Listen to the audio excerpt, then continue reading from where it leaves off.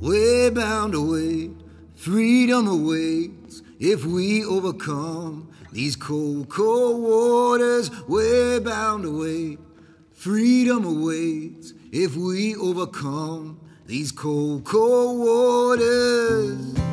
John Giles was never one to pray, but he couldn't fight it.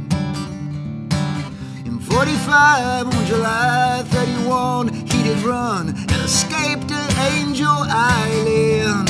We're bound to wait, freedom awaits if we overcome these cold, cold waters. We're bound to wait, freedom awaits if we overcome these cold, cold waters. Biding his time, the moment was right.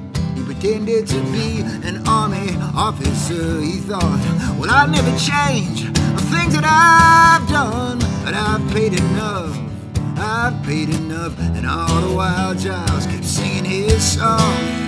We're bound to wait, freedom awaits if we overcome these cold, cold waters. We're bound to wait, freedom awaits if we overcome these cold, cold waters.